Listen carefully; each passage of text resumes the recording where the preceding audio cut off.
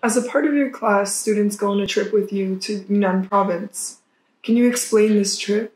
It started in mid 1990s with more of a kind of a sightseeing, not just a visit to a remote part of the country without much of a structure. But over the years, it has developed into one of our major courses with academic references and classroom discussions and field discussions, and along with all the experiences which happened during the trip. So it took about 20 years, a little bit more than 20 years to actually mature and to the present day form. And basically we have anywhere between 15 to 18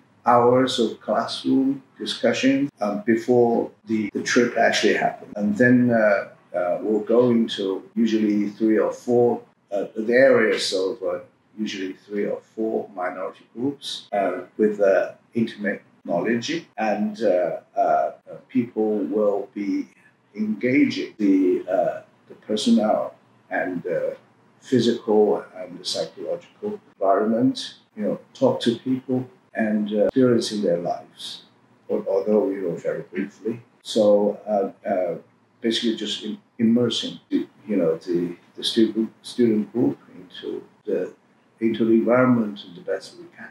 On trips such as these, what can we do as an institution to diminish our contribution to the harms, to some of the harms that come from tourism?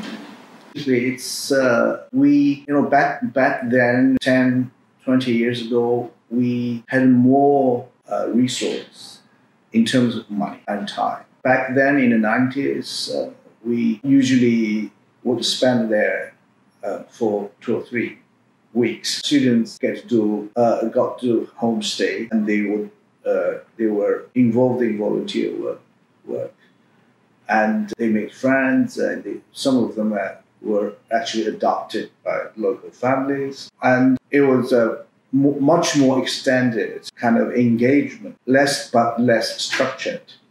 So over the years, the cost of living and traveling in this country is drastically increased, and we had a more structured curriculum. Students need to come back in little more than a week. So many factors contributed to the change.